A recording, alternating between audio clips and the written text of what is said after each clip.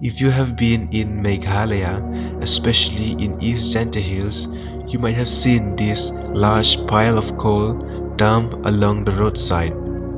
Coal is a combustible black or brownish black sedimentary rock. It is mostly carbon with variable amount of hydrogen, sulfur, oxygen and nitrogen. Coal is extracted in dozens of ways across the globe, but rat hole mining is the most common in the state. And in this video, we will learn about rat hole mining and its environmental impact. Rat hole mining is a primitive method of mining for coal. It involves digging of small narrow tunnels, hence it is called rat holes, usually 3 to 4 feet high, which workers enter and extract coal. This method is prevalent because coal seam in the hilly region is extremely thin, 2 to 5 meters in most cases.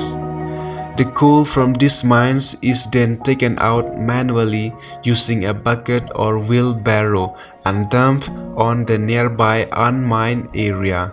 From here, it is carried to larger coal dumps for trade. All these mining processes mentioned throughout the video constitute the major environmental problem in the area, be it the air, soil, or water pollution problem. Due to the high sulfur content of coal in this region, these mines discharges sulfuric acid, harming aquatic life and become unfit for human consumption. Vegetation around mines are being cleared to enlarge the area used for piling of coal, which has become a major source of air, water, and soil pollution. Also, off-road movement of heavy coal trucks in the mining area causes further damage to the ecology of the area. On April 2014, National Green Tribunal started a ban to this indiscriminate rat hole mining, but illegal mining is still going on till today, as it is the only livelihood opportunity to most of the people in this region.